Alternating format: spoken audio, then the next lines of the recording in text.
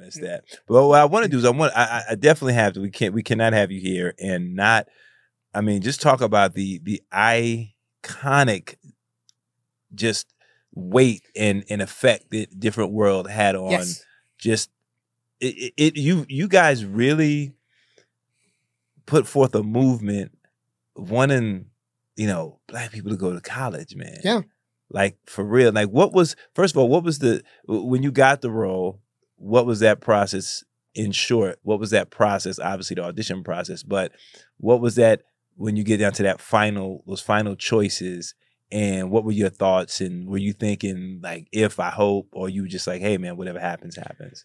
So you said in short, because these casting stories are always long. Yeah. So the short version is I was auditioning. So we had finished school days and I came out to LA for the summer in May. Mm-hmm. By August, when classes were about to start again, that's when they started auditioning for A Different World. They were going to do the spinoff. So I didn't have an agent. I had bumped into Spike on the street, asked him for a part in the movie. That's how I got School Days. When I got to Los Angeles, Tyra Farrell introduced me to the Gage Group, and they decided to take me on as a client. By the time they took me on, I had gone out on maybe 2 auditions. Then they sent me on this audition for A Different World, and I went in with Eileen Knight. Mm-hmm. Now, when I auditioned for School Days, it was Robbie and Spike in a room about this big. Yeah. That's how I got the job. Uh-huh. Then I went to audition for Eileen Knight. And then I called Kadeem, because he and I are friends now. Mm-hmm. We're gotten really close from School Days.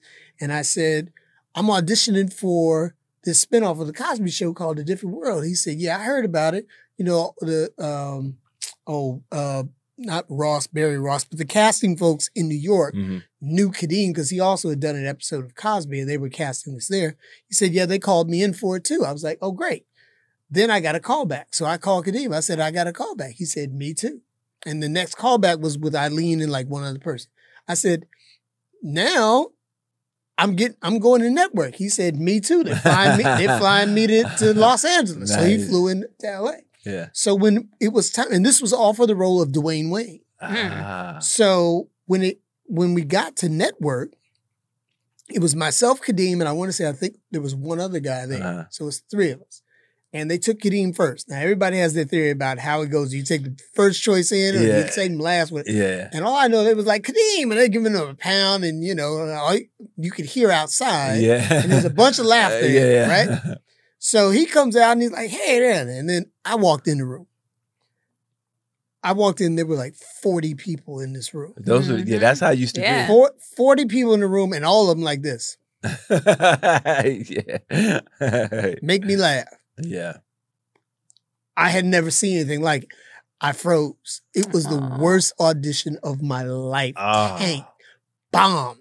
I was used to seeing 2 people. Yeah. Nobody told me what that was going to be. I had no clue, right? And I was completely blown away, intimidated about the whole situation. So I was awful.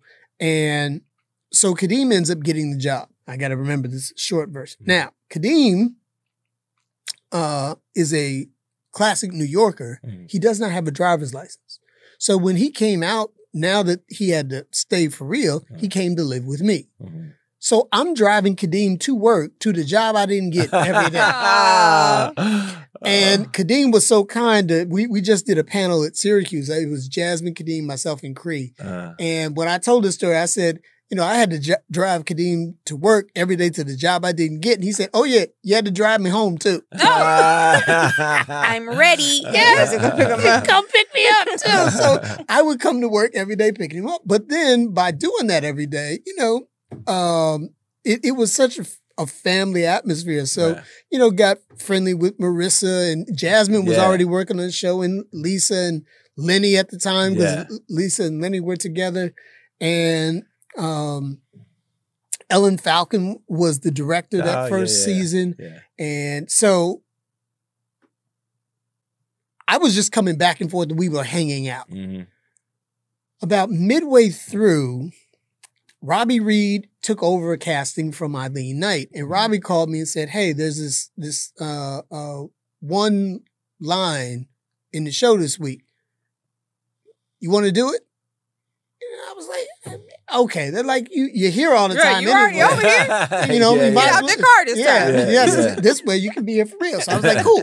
So this was, the line was, there was a party scene. My character walks up to Whitley and says, I knew it could be done. That's it. And then walk away. So that line came up on tape night, on rehearsal night, and the actual performance went something like, I knew it could be done. I mean, I stretched it out for like 20 minutes trying to get all the screen time I could get. And then, we were finished, right? So then I knew I was done. So I only had one other scene, which was the last scene in the show. So I go back upstairs to the dressing room and I changed into my other outfit. And I'm chilling. Darryl! I'm like, what? What are you doing? I'm like, I'm ready for the last scene. We have to do it again.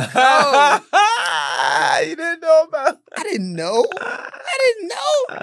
I gotta change clothes now. It takes all the time. I'm all the way upstairs. When I come back downstairs, all the execs and everybody looking like, I'm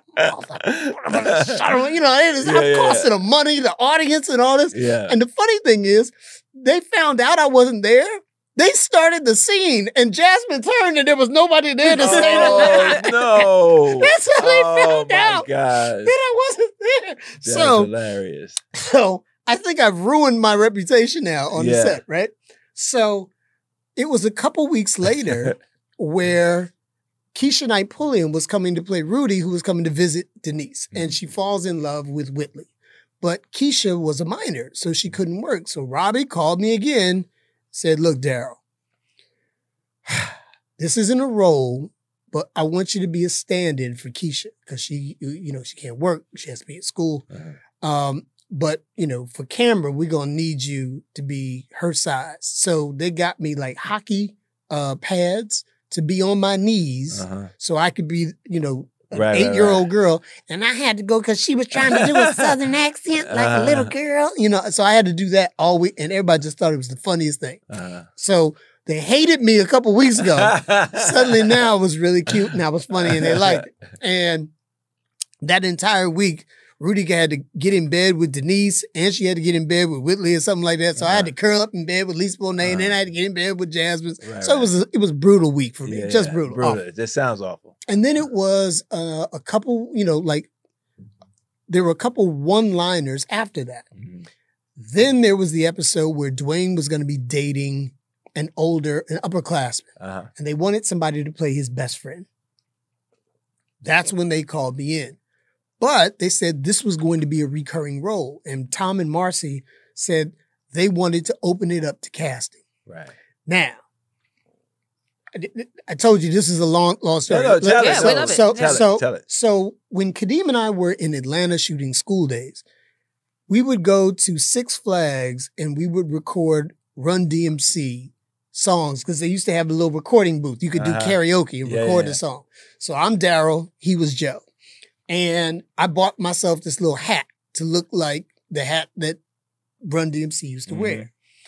Then, during that summer, I got, or right before the summer, in School Days, if you notice, I played Big Brother X-Ray Vision. I had these mirrored sunglasses.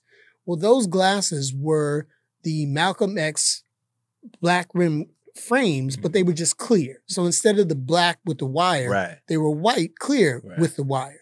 And then I put mirrored lenses in them. So I had to get regular glasses. So I just took the tint out of those glasses and those were the glasses that I wore.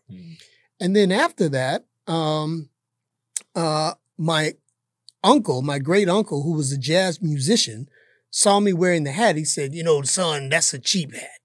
You need to get yourself a pork pie. A Stetson pork pie. That's what all the cats used to wear. The ladies love them. So I got the Stetson pork pie. So now I got glasses, I got the pork pie, I got my little mustache, and they tell me we got to audition for it. They put in the breakdown. Ron, that was just the character's name. Hat, glasses, mustache. I was like, oh no. Everything that I've created that's all mine is in the breakdown. And when I tell you everybody, Stoney Jackson, Jerome, like everybody and their mother, when they opened it up, because now the show's been on the air for a few weeks and is a mega hit, right? Yeah. Everybody came for this audition. And so finally, when it was my turn to come in, it was Ellen Falcon, Robbie Reed, Marcy Carsey, and Kadeem was in there for Reed. So I walked in the room and they're like, "What's up?" I'm like, "Hey," you know? And so we had instant chemistry. We crushed the audition. I'm like, "All right, well, I'll be out in the car when you're done so we can go home. I'm trying to eat," you know?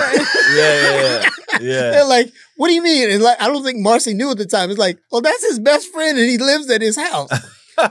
Everybody could go home now. So that's how I got that role. And then they put me on like just a weekly player every week. I signed a 1-week contract for like the rest of the season. Wow. And once the season was over and it was announced that Debbie Allen was coming on for the second season, Debbie and Beth Ann, Kadeem's mother, were friends, and Debbie called Beth Ann and said she wanted to meet Kadeem and come out to the house. And Kadeem said, "Can I bring Darryl?" She's like, "Sure. Okay, honey, bring him too." Right? We were having dinner that Debbie cooked for us in her kitchen. And she was talking to us about what she wanted, you know, for us for the second season. I said, "Well, you know, I'm only a weekly player." She said, "You're not under contract?" I said, "No." She said, "Honey, we're gonna fix that. Wow. You're not going anywhere." Wow. And that's how I became a season regular starting in season 2.